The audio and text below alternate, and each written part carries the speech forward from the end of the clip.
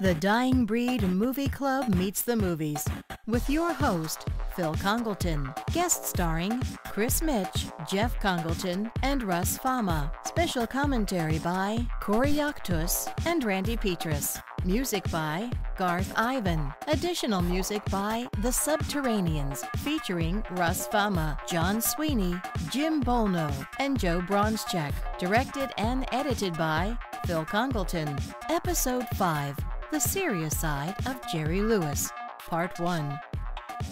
Greetings from the Hedgerow Culbertson Run Clubhouse in Guthriesville, Pennsylvania. My name is Phil Congleton. First, let me introduce my guests. Our returning champion.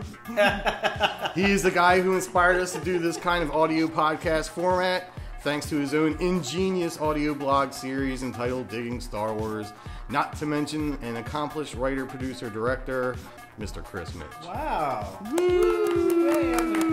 Thank you, Phil. Very kind of you. And we have two rookies for our podcast this time.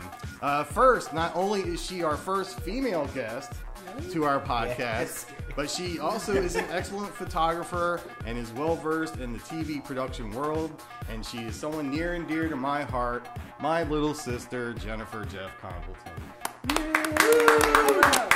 And our second rookie guest, he is a veteran contributor to the television production industry and a huge Jerry Lewis fan, Mr. Russ Fama. Thank you. Yes. Thank you. Pleasure to be here. So how is everybody doing?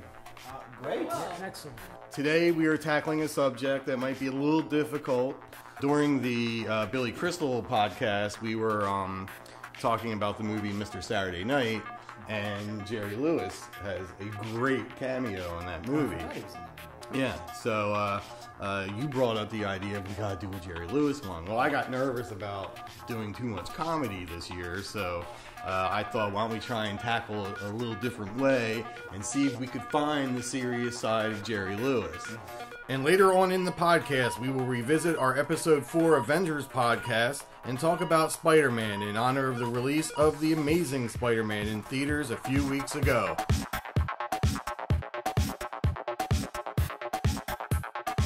For me, growing up, I was always a big fan of comedy teens, so I immediately gravitated to Martin and Lewis.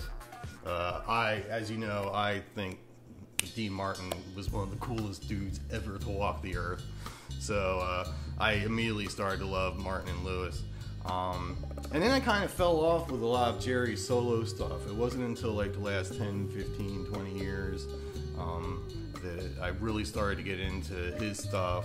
I mean, some of his later stuff, like she and I are a big fan of Cracking Up. Oh my, that's the first one that I ever saw. We've seen that a lot of times, and of course the Nutty Professor and a few others, you know. But it wasn't until we started the Dying Breed Movie Club that I started watching a lot of his more solo things that he has done.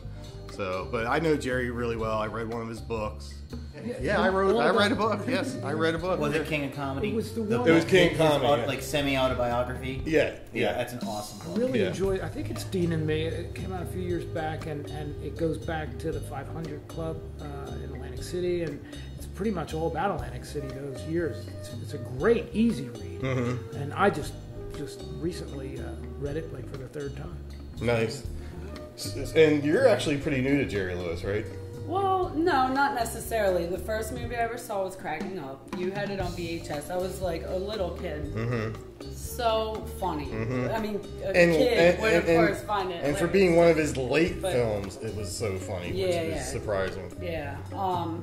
And I was, when you were saying earlier about the decision to do the serious side of Jerry Lewis, when you told me that, I was kind of like, oh, no, I don't like the sound of that. Trust me, everyone I've spoken to is like, he has a serious side? I'm like, well, we're going to find out. But I'm so glad that you did that, because I really, there really is a lot there. He does have a very serious side. And There's definitely a demon inside in there, definitely. And very, very serious side. Totally. You can really see it in King of Comedy. But oh my God, he like doesn't smile. Exactly. He just has this I hate the world look on his face the whole time. I've been fascinated with Jerry Lewis probably ever since my mom made me wear white socks with black sandals, open toe, and it was that kind of juxtaposition that like the comedy thing of in reality, like everyday reality, that and just always being in our family and just a bunch of comedians in a barrel trying to vie for attention. The whole slapstick thing really hit home at a very early age, and Jerry Lewis, obviously, when he went solo, was king of that, which he took so much, obviously, from the silent era, but in our era, it was like brand new, and pre-cable and all that, there really wasn't much happening because I guess when I was growing up, his big feature films weren't happening, but he was on high rotation on the 3 channels that were left, or UHF, even better. Yeah. And so it was always like, there's a Jerry Lewis movie on, what? And everybody just like, my cousin would call me, everybody, whenever it was like a Jerry Lewis sighting. Yeah. And we didn't even know if he was even alive at all, other than when we started, getting a little bit more worldly, the whole MDA connection, and then it almost became, it wasn't only Labor Day, we were celebrating kind of Jerry Lewis Day. It was really odd when, I guess it was in the 80s when Hardly Working was like, and I was just like, oh my God, this is great. It's on I've never seen a Jerry Lewis movie on a big screen. Here's my chance. And my brother and I, we go, and we're like the only ones in the audience at Center City, Philly. And we're like, why is this place packed? And I was roaring laughing. And so to this day, it's still one of my favorites. Love Hardly Working. That's the interesting thing about this is Jerry hit his heyday before we were born, pretty much. Yeah. And started to fall apart as we got older because, that whole only the French like him and blah, blah, blah, blah, blah, blah. And most people get annoyed with him and things like that. And it's like, when Hardly Working came out, it was almost taboo to go see. I guess so, yeah. And I was in the whole punk rock thing at that time, which is ironic. Jerry, he actually went underground again, so he was taboo. So it kind of made sense with the mentality I was, against the grain. Yeah. It was hip for me to see Jerry Lewis because I was into the whole. Yeah, but it's interesting that between the 3 of us so far, our favorites are Hardly Working and Cracking Up. Well, I guess it's not your favorite. No, but I guess one of them only because it's closer to home, maybe. In that's a a lot good of way ways, to put it, maybe closer to home. Yeah. In the more seeing it on the big screen. But I mean, Nutty Professor. I mean, classic. Probably numero uno. It's of required Jerry. watching. But exactly. Yeah. My favorite. I mean, it really hit home. That movie. I mean, grew up with it, watched it millions of times, own it. But it really hit home. I was in Italy, and it was like a drizzly night, and it was after, I guess, the bars had closed. It had to be, after 2 a.m. And I was walking down this little street, and there was like a movie store, or TV store, something, entertainment type shop. And the only thing they had on was a Jerry Lewis movie on a little TV, and they were running Nutty Professor. But now, mind you, there's no sound because I'm looking through a window. They just had the visual there. I watched the whole movie through the rain. It's really like beautiful. Yeah, and, in the rain. And you're in still Italy, laughing. Through a window, silent movie. And then it occurred to me only after, I guess, when I owned it, and he does the commentary, how close he was with Stan Laurel, and that watch Jerry. So my advice to anybody: watch any Jerry Lewis movie with the sound off, mute it, and it's still hilarious. I'm here, look like a lunatic in Italy in the rain, in the middle of the morning, laughing, staring at a window, watching a movie through a TV, silent, awesome. Jerry Lewis, and it just held through. It was great. I know you're nuts about Jerry Lewis. I am, but to Russ's point, and that's why out of all Jerry Lewis films, granted, The Nutty Professor is like what you have to see, but my personal favorite is The Bellboy. I love that movie. That's a good one. It's shot entirely on location in Fontainebleau, Florida, back in its heyday. And Jerry, of course, plays a bellboy, and it's mainly a silent film, and it's a whole series of scenes and gags that tie this loose narrative thread through it. And like I said, there is audio, but it plays like a silent film. And my all-time favorite bit in that film is when Jerry Lewis himself arrives at the hotel. And of course, when Jerry Lewis shows up, he's your typical Hollywood star jerk. Like he's like constantly like chain smoking and he's trying to be polite, but like because there's a mob of people, the bad celebrity comes out. It's a great film. Is that when they're all coming out of the car? Yes. Yeah, There's like 30 people that come out of the car. Classic scene. And what was the one we watched for the movie club? The one where he's in with the girls' school. Ladies' Man. Ladies' Man. Right, Ladies' Man. right. That was really interesting. The set. Yeah, it was more of a technical achievement, if you ask me. I mean, I like some of the jokes just went way off the rails, I thought. But I always like his selection of music. Was it the Ray Anthony big band? Always loved. I mean, hard-hitting swing. Yeah. And like really, Cinderfella's classic. Like and that kind of wasn't hip at the time because that was, I guess, 50s and rock and roll and all that. And he really held on to that big band swing, but it was so hard-hitting.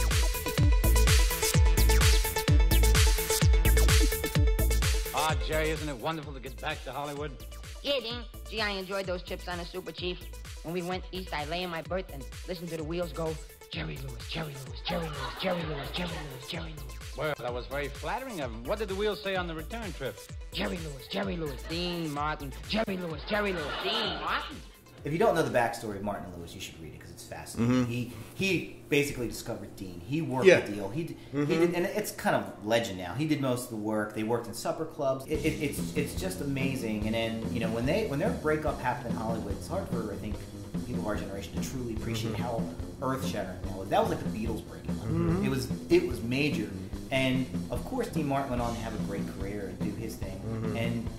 And Jerry went on, and when Jerry went on, he not only continued making films, and I don't mean starring in them, he made films. He became an accomplished filmmaker. He revolutionized a lot of stuff. He invented video assist. And I don't think a lot of people realize that. Like, Jerry Lewis came up with that idea to strap a video camera to the side of the film camera so he could watch takes. He invented a handful of stuff. A ton of stuff. Yeah. He taught at Southern Cal. He taught Steven Spielberg. He taught George Lucas. He's a genius. He is. And like, I know it's kind of like, and like you saying that, I totally agree. And that's kind of like the joke because people are like, oh yeah, friends. No, he is a genius. He really is, and he had such a crazy hard work ethic. He was cutting Cinderfella in his dressing room when he was doing shows in Vegas. Did he get a heart attack at the end of that? He broke his back, and that's what led to the whole Percocet addiction and all that.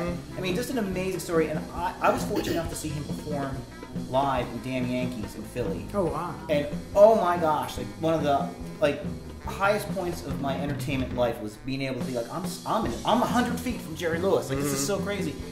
This poor guy is acting. The guy's acting alongside Jerry Lewis. Flubbed the line, and he flubbed the line, and he couldn't remember his line. And Jerry stood there and then put his hands on his hip, like, "I'm not going to tell you the line. You got to come up with it yourself." Which, of course, the house burst out. This guy was sweating, and Jerry's like, "Fine, I'll tell you the line." And then he turned. He said, "Say it like this." And he said the guy's line, and then the guy said it. And like, okay, great, we can go on. And I remember, my wife at the time, she said, "Oh, that's so mean," and whatever. I said, "But you know what? It was funny."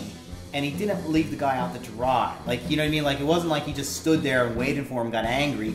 He turned it into a bit. And I think that's what a great comedian or a great artist can do. They can seize a moment that they didn't anticipate, that they didn't plan, and realize this can be funny. And to kind of what we're talking about here, funny is also sad and tragic. And I think when you read King of Comedy and about Jerry's life, a lot of tragedy in that guy's life. Pain and comedy go hand in hand. It's amazing. And so it's kind of cool that you're doing the serious side, because even though you're doing the serious side, these films, as heavy as it can be at points, or as deep as they're trying to be at points, there's still comedy inherent in there, and sometimes I think Jerry just can't help but be Jerry. Yeah. You know, that makes sense? It's okay to be forgiving of people who, after a certain amount of time, get tired of the whole "hey lady" thing all the time. But you gotta have a level of respect. I mean, this dude did so much for Hollywood, right? And it's just so important to remember that. And I think that comedy drive that he has, and whatever, like, it's intoxicating. Jerry makes a really great point in this book that he almost had a jealousy for Dean Martin in the early years. It's all like back in the 40s, and because he said he would show up and no rehearsal, no nothing, and just be great.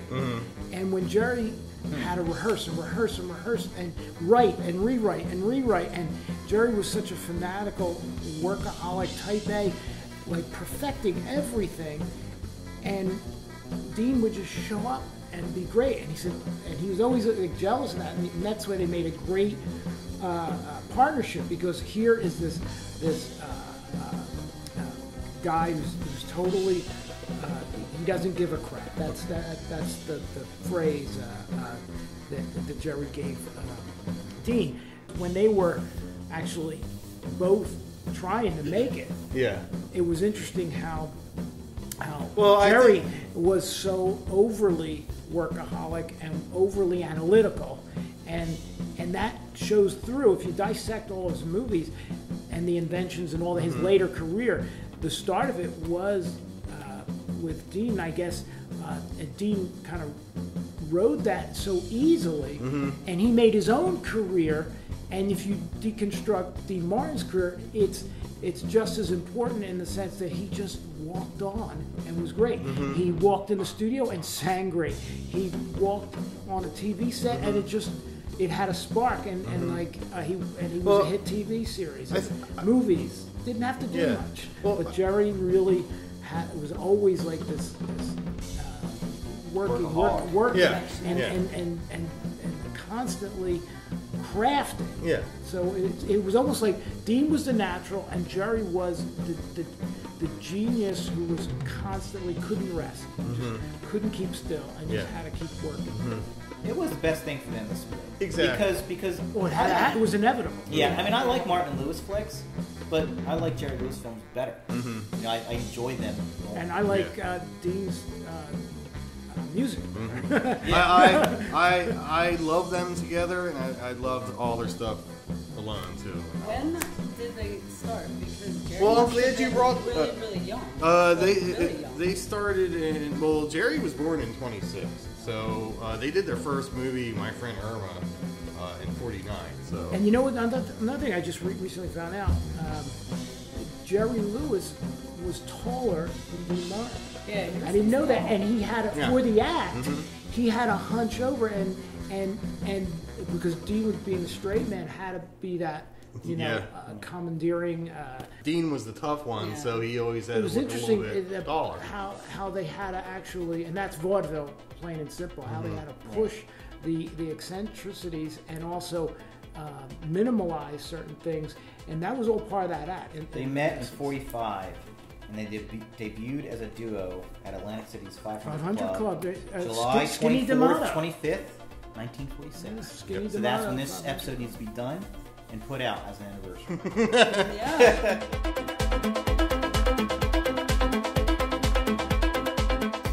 I could never ever be anything I wanted to be. So when I tried to be bad, I was good. When I tried to be good, I was stupid. Even when I was a kid. When I was a kid, I was dumb. When I was a boy, I was jerky.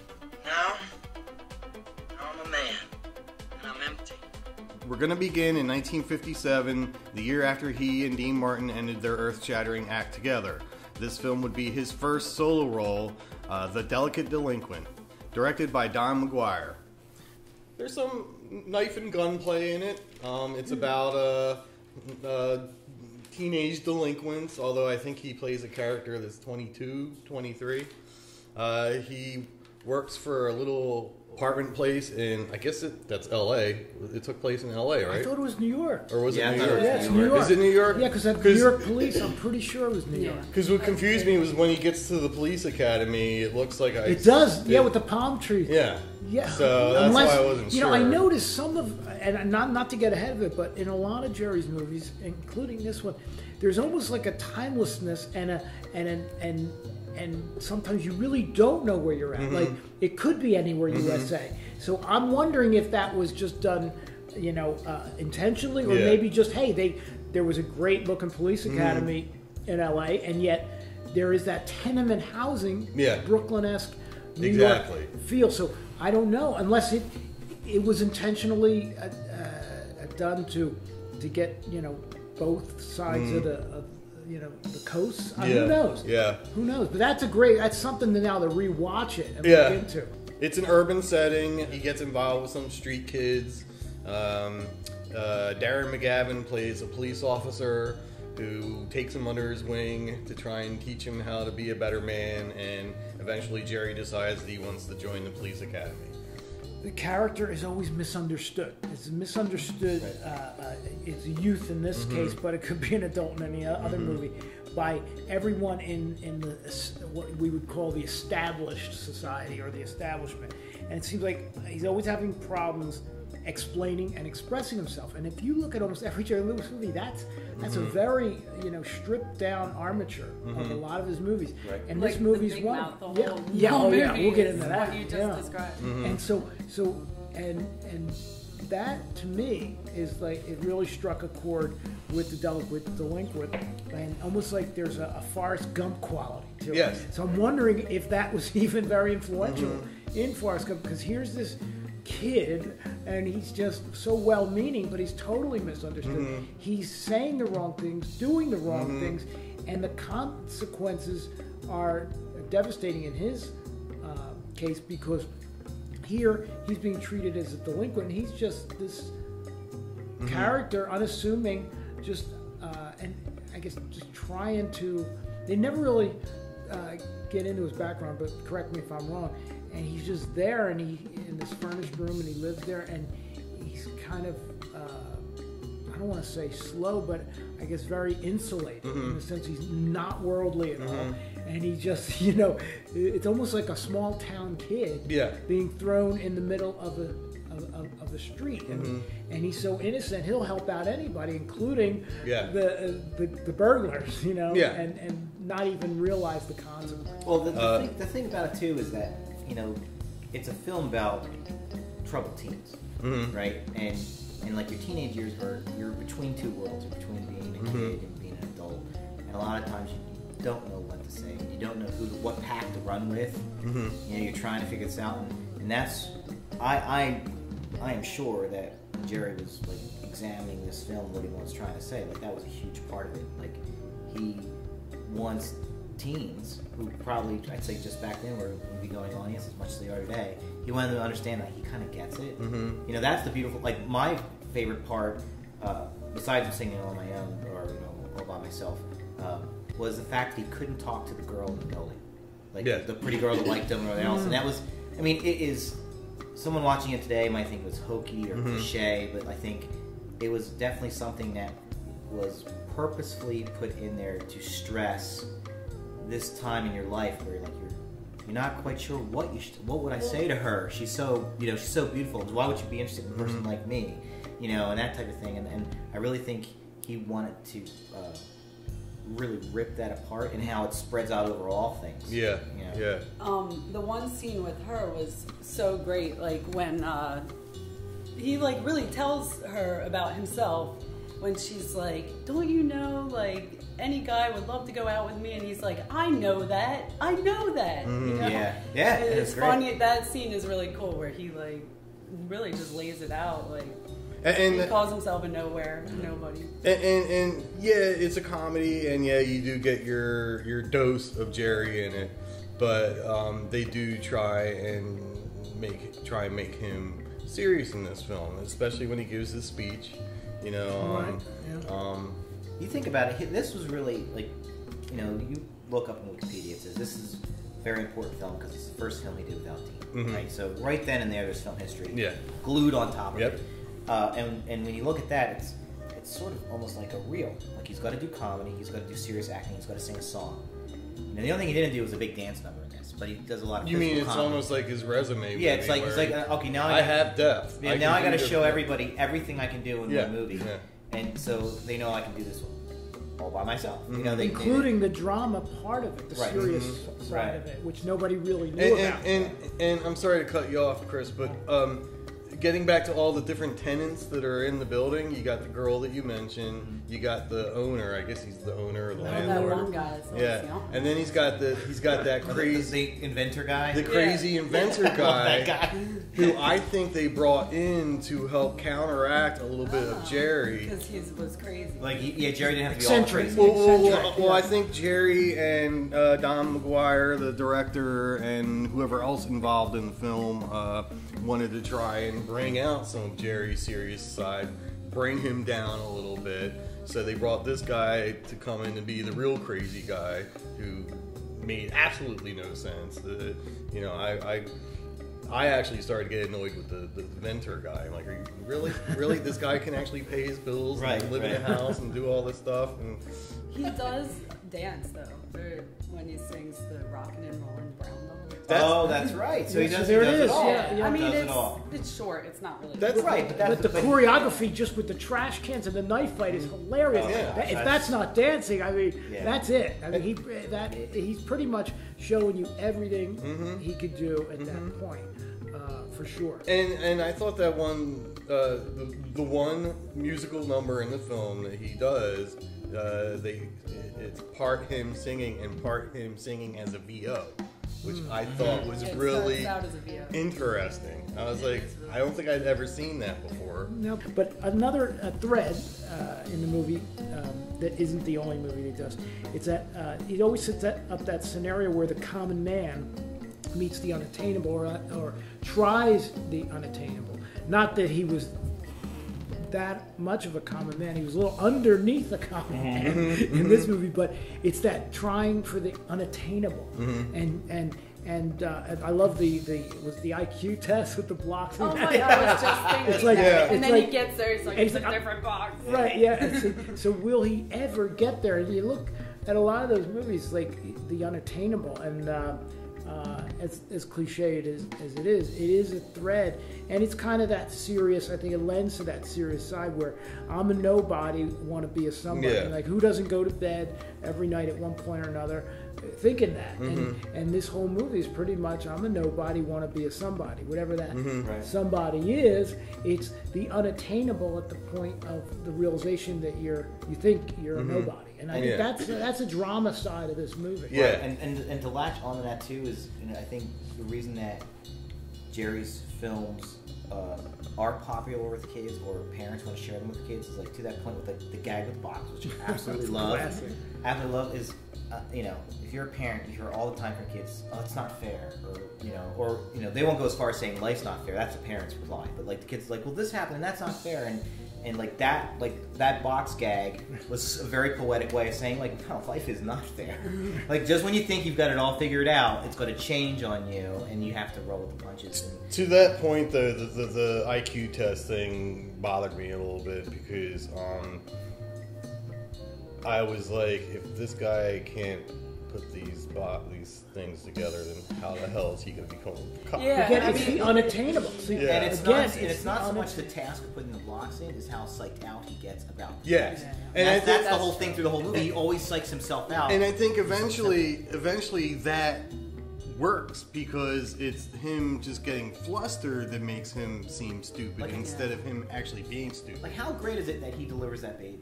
Yeah. I mean, that's so. Like, this is the last guy you would want in a room with Yeah. a woman about to give birth, and then of course it comes back and Yeah. everything's perfect and clean. But like, to me, like, that was a great moment. It was like, he wasn't prepared for it. He didn't think about it. He had to do it.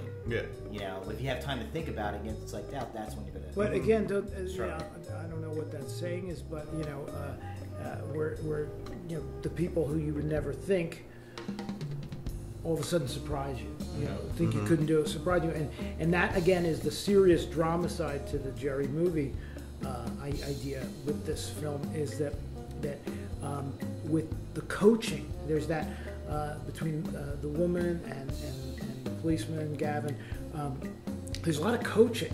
These people who he's on the outside, they're on the inside, and they're trying to get him to that unattainable, and they're the only ones who see it. And maybe they don't even see it, but it's their ability to coach or actually be there for him when you realize he reaches a crossroad where he gets involved in that the gang, but doesn't realize that that's not good, and then these people start coaching him just by taking an interest in him. Yeah. So I think that lends to the serious non-comedic side. All of a sudden, there's this dramatic concern for this kid and almost empathy. There's empathy that's going on.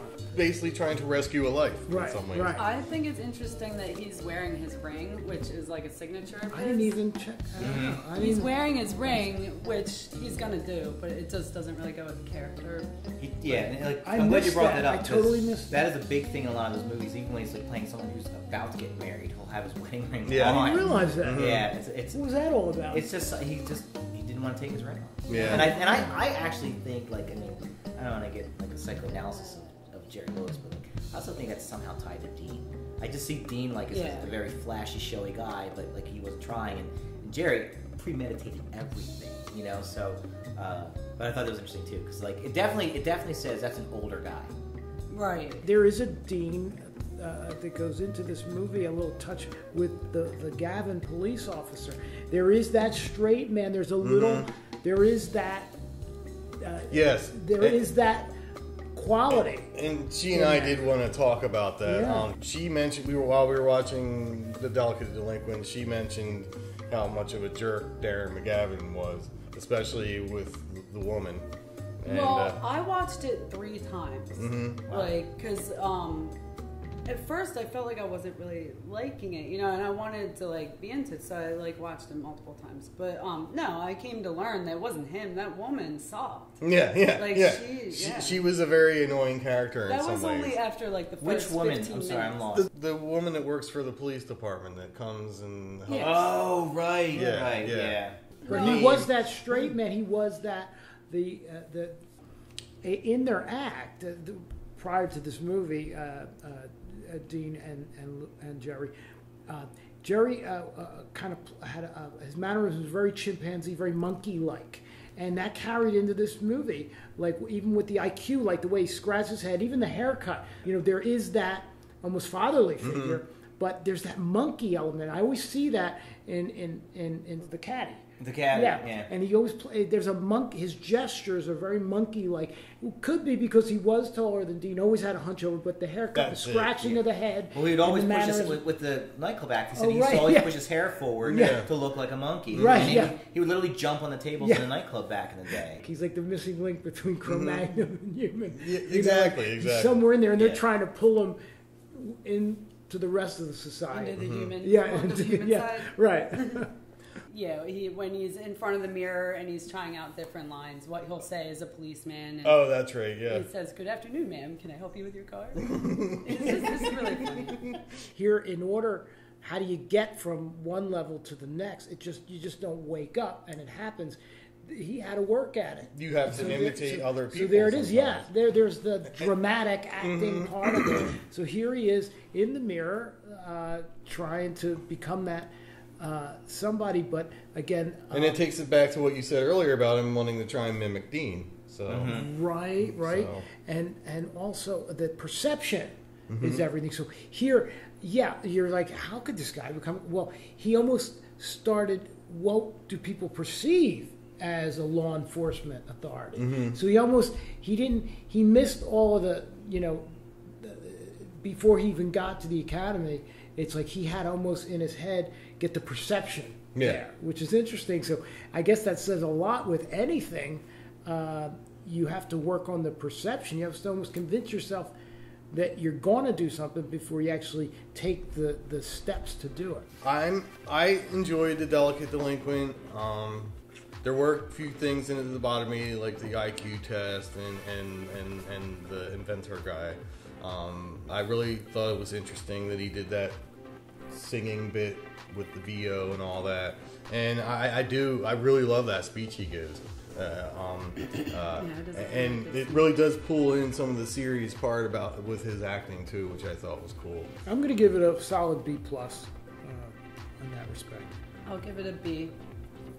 I want to say first that I'm so thankful you included this film in this episode. Hey, it was your idea. You said do Delicate Delinquent, and I'm so glad you did. Because, half the reason we do these things is to force ourselves to watch movies we always want to get to and didn't. Yeah. I would say, like, I always want to give this 2 ratings. And for Jerry Lewis fans, I want to give it an A because you need to see this movie and it's important and whatever. There are issues with it and there's a little cliche, so it's really like a B movie as well. But I'm just because as far as importance. Yeah, I mean it's a prerequisite. Yeah, but it is. I mean, start there. Even if you're not a Jerry Lewis fan, it is film history. So I'm going to stick with. I'm going to say an A. And here is Chris's promo for his Digging Star Wars audio blog podcast. Digging Star Wars, the online journal of the films that inspired George Lucas to create the Star Wars saga. Please look for our next episode on diggingstarwars.blogspot.com. With that in mind, think, post, and accept my thanks for listening. In fact, this particular man happened to be the roadrunner that was trying to get into the hotel earlier, and if I catch him, I am going to crush his skull. And break his arms. And legs. And shoot him. Stab him. And hang him. And electrocute him. And gas him. And poison them. Right. It's 1967. Jerry comes out with the Big Mouth, which is not necessarily espionage, but I thought he took a lot of elements from that because when I watch the Big Mouth, I feel like I'm watching a 60s James Bond film that's shot in that style. It's a very colorful film. I don't know if you noticed how many different colors are in that movie. Yeah. It's beautiful to watch. My favorite part is actually the beginning credits. The narrator, he's giving the narration. He turns around and starts walking. Very towards Monty the beach. Python-esque. Yes, and the camera goes up and goes swinging around during all the credits, goes all the way around, and just as it says directed by Jerry Lewis, it comes around and there he is sitting on the beach. One shot. Just a beautiful shot going all the way around, and there's Jerry. And did you notice where the fishing pole was? I think that was totally planned. The whole jerking of the fishing pole. Yeah. And where's this going? Like that just brought you right in. Like what is he going to pull in? Exactly. Well, yeah. And so, again, the silent movie. It starts out as a silent movie in that respect that it's his gesture. It's like, what is it? I know it's a fishing pole, but like, what's he doing? The whole body action, no sound. So Jerry basically gets involved with a bunch of diamond smugglers and thieves and stuff like that. There's all kinds of comedians and comedic actors popping up in this movie. And Jerry has to basically try and keep himself from getting killed and all this. So plays 2 parts. Yeah. He actually plays 3 characters in this movie. What was the third one? Well, he plays himself, and then he plays himself as the Nutty Professor guy. When he goes to the SeaWorld. And then he plays the guy, the gangster guy. The gangster guy, yeah. Wow. So... And I thought it was interesting that he honed in on the Nutty Professor look because the buck teeth, right? The Nutty Professor was the one right before this one, so I think he just wanted to hone into that and bring a little bit of that in. One of my favorite scenes is the hotel manager is looking for Jerry's main The hotel character. Manager guy was great. He was one of my favorite characters. Now he's come out as the geeky guy with glasses. Oh, I see we're having a picnic. No, we are not. Oh, I'm sorry, Mr. Clamson. No, we in fact, we are looking for someone. Looking for someone? I hope it isn't some rowdy or something. I would hate to stay in a hotel with bad element. Bad element here? Oh, don't be ridiculous. We don't allow anybody like that in here. And if I catch him, I am going to crush his skull. And break his legs and arms. And shoot him and stab him. Jerry says, and poison him. And they're like, right. That scene is really and that guy's walking around with the brace on his foot. Well, he keeps being misrepresented. He can't get his story out about it. He can't. No one will listen to him. Right. That's right. Yes, no one will listen to him, and he can't explain what's happening to him. And he's trying to not only not get killed, but he's also trying to bring this to a conclusion so he can move on with his life. And no one will listen to him. Because all he wants to do is fish. Exactly. That's all he wants to do is fish. I just came here to fish. I just came here to fish. The plight of this man, he cannot be understood. No matter how much he tries to explain, he can't express himself. he's It's always almost like misunderstood. It's almost like he's invisible and no one wants to pay attention to him. And how many times do you feel like that? Is that the common man? I mean, he really, I think, again, Jerry focusing in on the common human dilemma. It's funny when he finally is going to tell her his problem and what happened about like catching a diver or whatever. He says, he can't even find the words. He says, I called a frog man, a long, tall, living man frog. Like, he can't even talk. Yeah, he can't even express himself. And then the part with the police where he's trying to say, and then all they do is argue about what. Yeah, like a 409 means. Is it a 409 or a 310? You know, and he really drives off, and they don't even notice him leaving. That's my favorite. That's my favorite scene of the movie. Is like him threatening to leave. Yeah. I'm getting in the car now. Yeah. I'm going. I will go. I'm about to closing drive the off. door. Yeah. Talk about double entendres in that like second meeting when he has the conversation with the girl, the lead, his love interest, and he's trying to talk about this whole problem he has. Oh yeah. And she's Classic. just, and he's just saying like, I have this problem, and you're just frustrated. And she's like, you're just frustrated. He's like, if I could just get it out, it'd be fine. She's like, well, I'm going to help you get it out, and like she's talking about one thing and he's talking about another, and I remember like, geez, I know that there's stuff like this throughout the Jerry Lewis movies, but this was like hitting you in the face, like I am telling you, this is a double entendre, and you got to get this joke. It was almost like a pop art movie in that respect, almost like the Beatles' Help and stuff like that. Again, that whole espionage cartoon-like. Yeah. Yes. It had that cartoon pop art late '60s feel, and I was like, oh my God, it's Janine Riley. I'm a big, huge Hee-Haw fan. And Janine Riley went on to be like. I was wondering where I'd seen her before. I know I'd seen her. She's the Hee-Haw girl, and like, and Colonel Sanders. Speaking of chicken, that was crazy. Colonel He was Sanders, in that movie. that made my day. And he was pissed. I know, it was so great. He was an angry, mean dude. I'm glad I If you know don't eat anything your about crap Colonel anymore. Sanders, he like had no money or something, and like at a very later stage in his life, started making his recipe for fried chicken door to door, like literally. Well, she's the kid here. I had to explain to her, yes, that's the real Colonel Sanders. And at that point, I don't even know if he had sold to Geno's. Geno's. Owned by Gino Marchetti, the football star.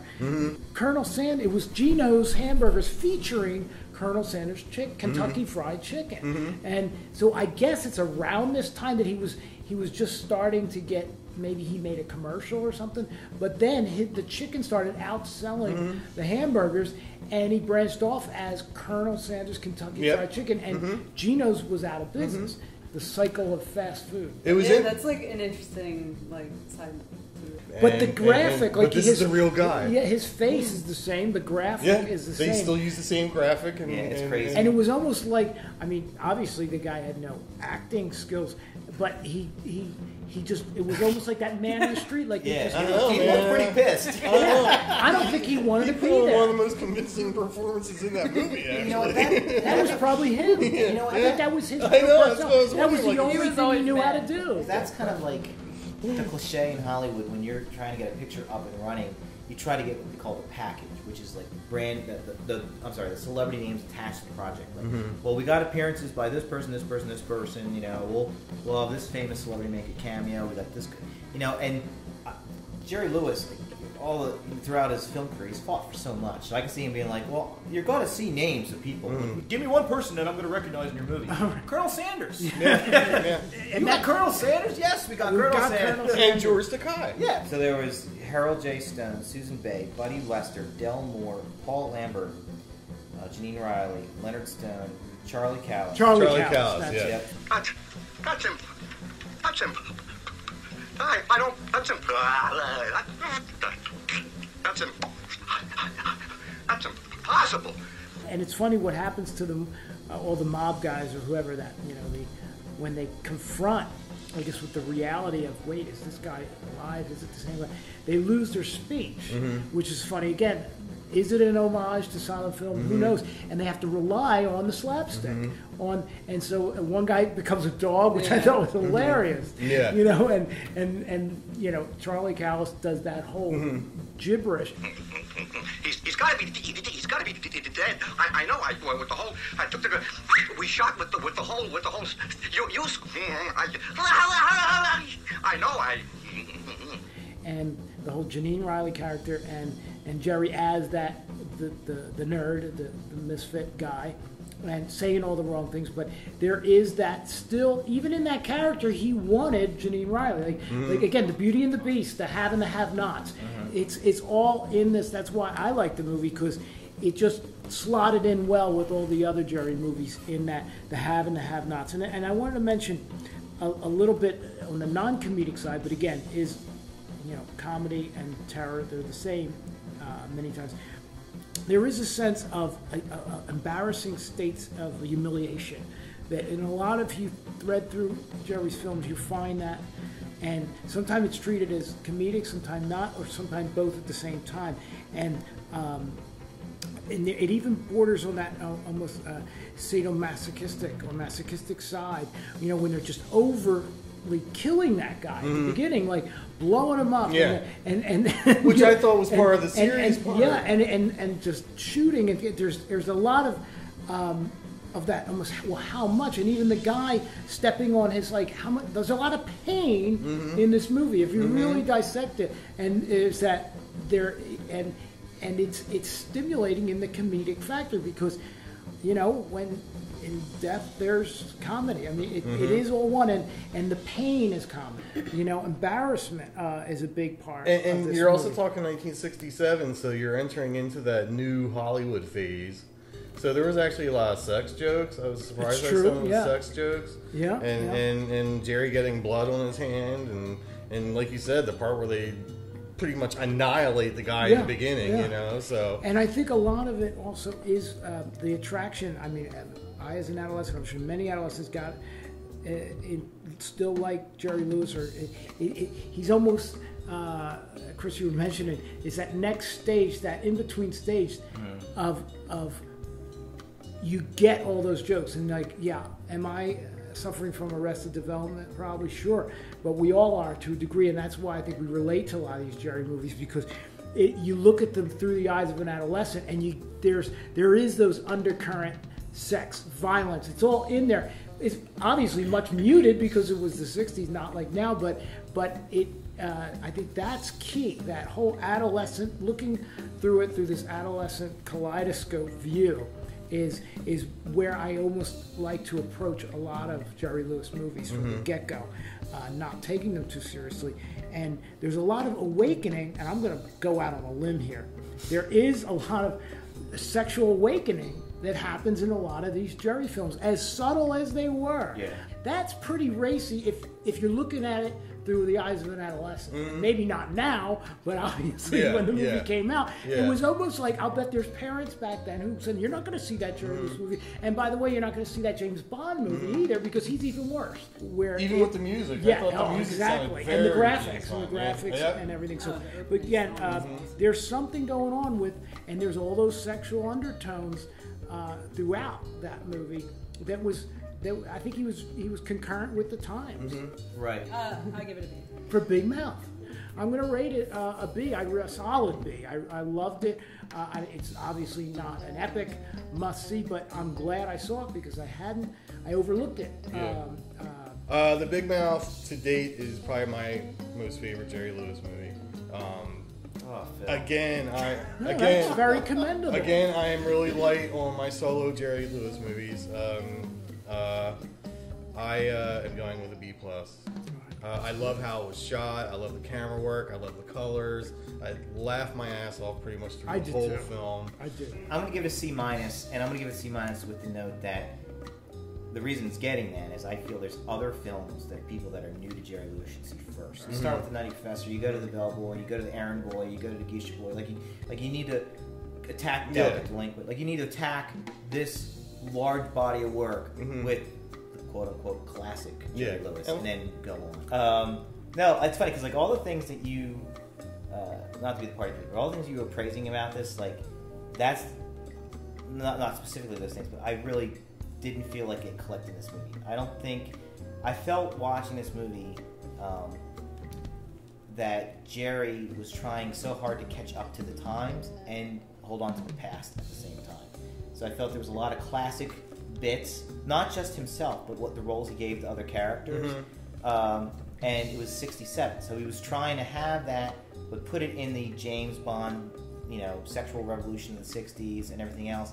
And to me, it got muddled and it got a little confused. And there was a point in this movie where I'm like, I just want Jerry Lewis back. Like, I want this film to be that, or just go full tilt 60s, which I'm not a huge fan of, but I'll know where I'm at. And it had its feet in two different worlds.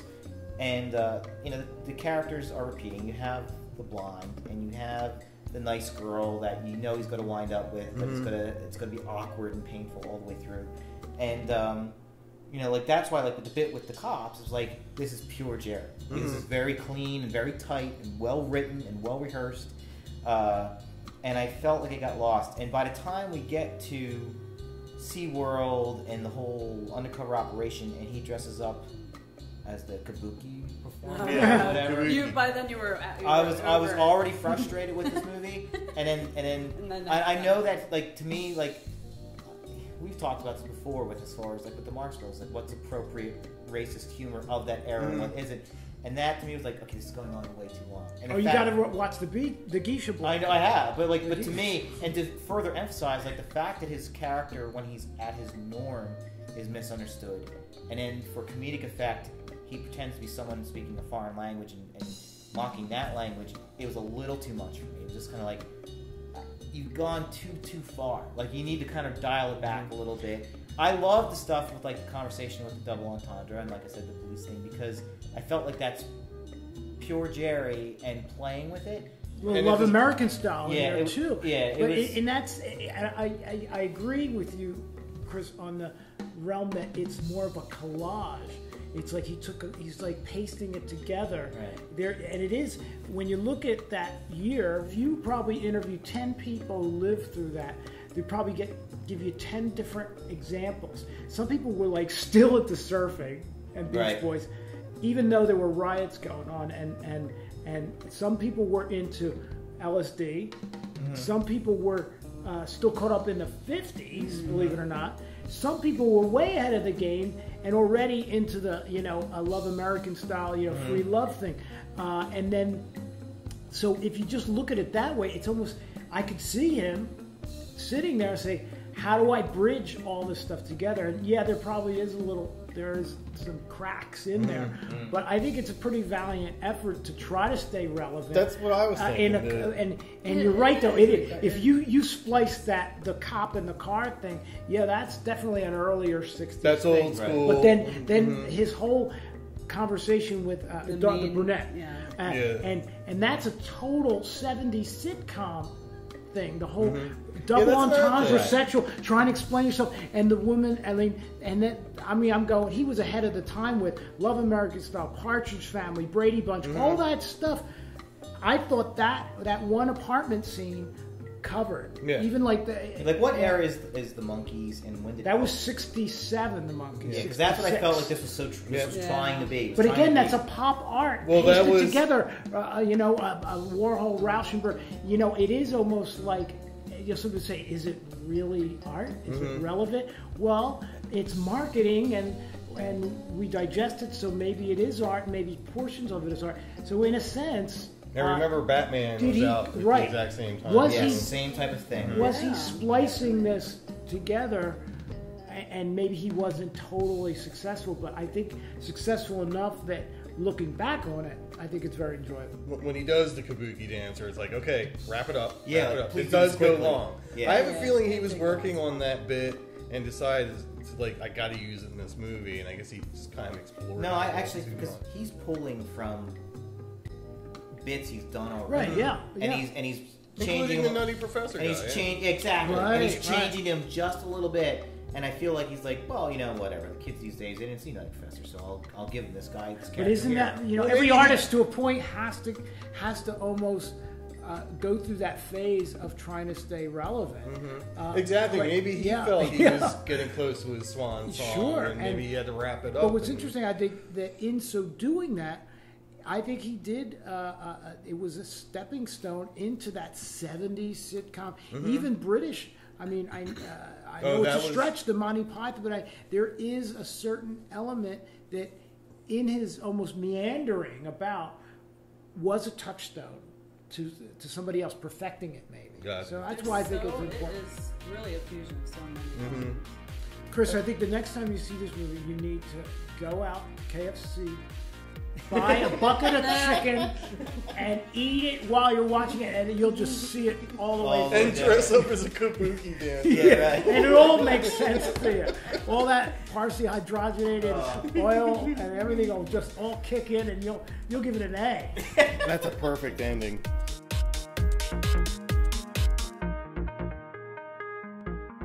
In honor of the release of The Amazing Spider-Man in theaters a few weeks ago, we revisit Episode 4, The Avengers. Corey Octus, Randy Petrus, and myself talk a little bit about Spider-Man with some leftover discussion pulled from the Avengers podcast for your enjoyment.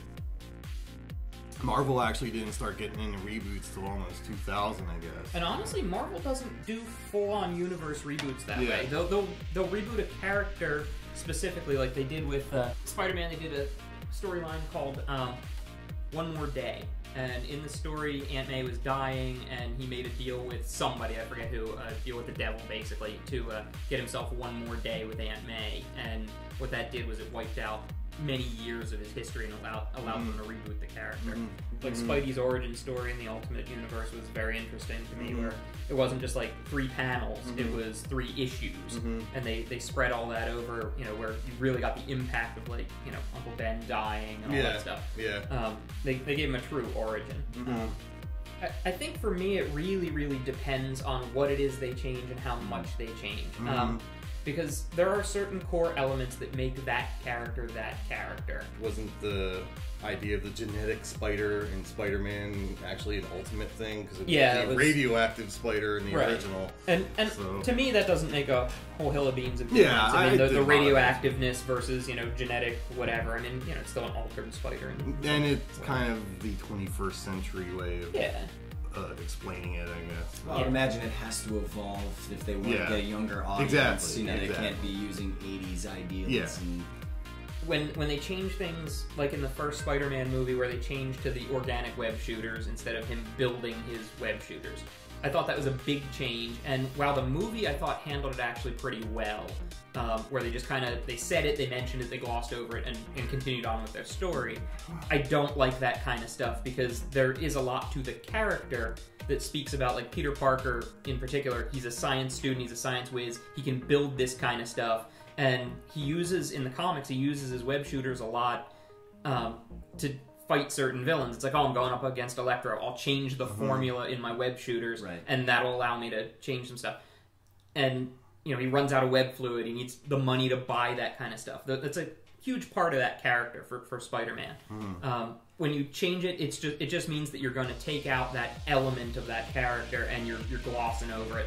That bugged the crap out of me. Because I'm alright with the fantasy and the idea that a genetic or a radioactive spider gave him powers. The clinging to buildings and stuff. And I'm alright with that. But when he's shooting webs out of his wrist organically, that makes absolutely no sense to the physiological makeup of a spider. Why would he'd shoot him out of his ass, if anything? That's true. So and nobody wants to see that. No sense. I mean, what would even be in there? Is he shooting him out of a vein? What is he shooting it out of? Yeah, who knows? And it's like, if your superpower was spitting on people, you'd have to remake the liquid somehow. Eventually you'd be dry. You'd run out. And he'd be so dehydrated the whole time, because that's a lot of web to swing from one building to one building. Keep your eyes out for part 2, the serious side of Jerry Lewis, in episode 6 of the Dying Breed Movie Club Meets the Movies. Creative consultant, Chris Mitch. Technical director, Rich Shoemaker. Special thanks to Carolyn Walker, Al Jones, and me, Paula Burke. The Dying Breed Movie Club Meets the Movies is produced by Deep Lake Pictures Entertainment and has no connection to any of the movies, artists, or motion picture companies seen or discussed in The Dying Breed Movie Club Meets the Movies whatsoever. Copyrights for films, images, sound bites, trademark characters, and related materials discussed in The Dying Breed Movie Club Meets the Movies remain with their respective owners. All materials are solely used for criticism, discussion, and artistic interpretation based on the fair use laws of the United States.